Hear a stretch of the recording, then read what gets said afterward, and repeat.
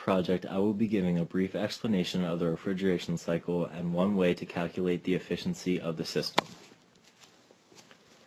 A basic refrigeration system is made up of four main parts: the compressor, condenser, expansion valve, and evaporator. The lines on this diagram represent pipes that contain a refrigerant. Now let's start at the compressor. The compressor's job is to raise the pressure of the refrigerant.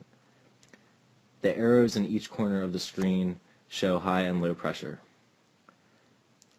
After the compressor, the refrigerant is in a gas state with a high temperature and a high pressure. I will use red lines to represent the high temperature of the refrigerant.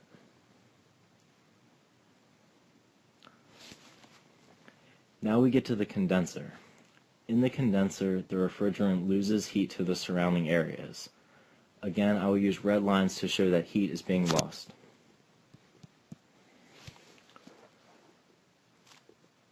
After the refrigerant has lost its heat, it is now in a liquid state at a low temperature. I will use blue to represent low temperature.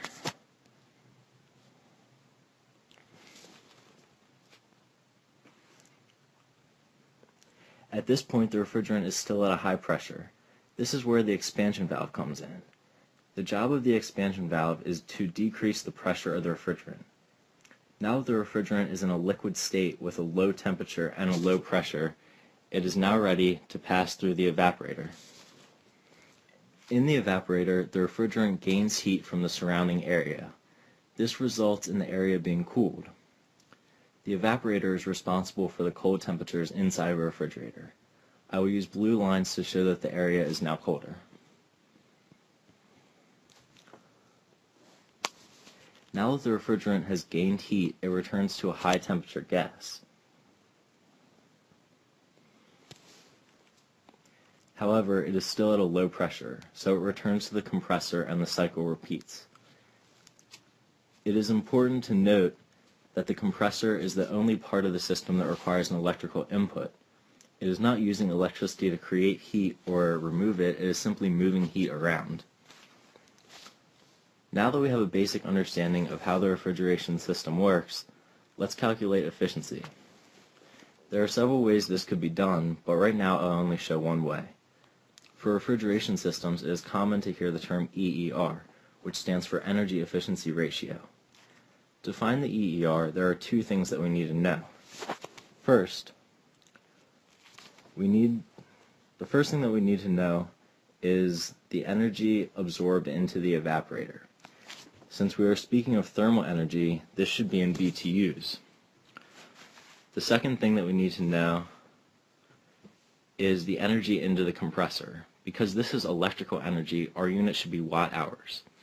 Now all we have to do is divide the energy absorbed into the evaporator by the energy into the compressor, and we get our EER. Let's do an example. If we know that the evaporator absorbs 9,600 BTUs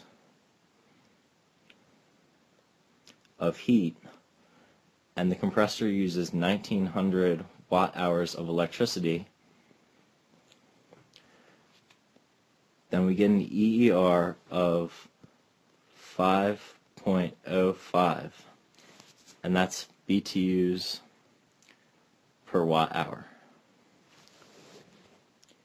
If it's easier for you to think in terms of power rather than energy, there is another way to calculate EER. We need the power absorbed into the evaporator in BTUs per hour and the power into the compressor in watts.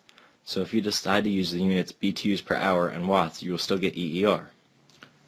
Well, there you have it, a simple explanation of the refrigeration cycle and how to figure out the efficiency of the system.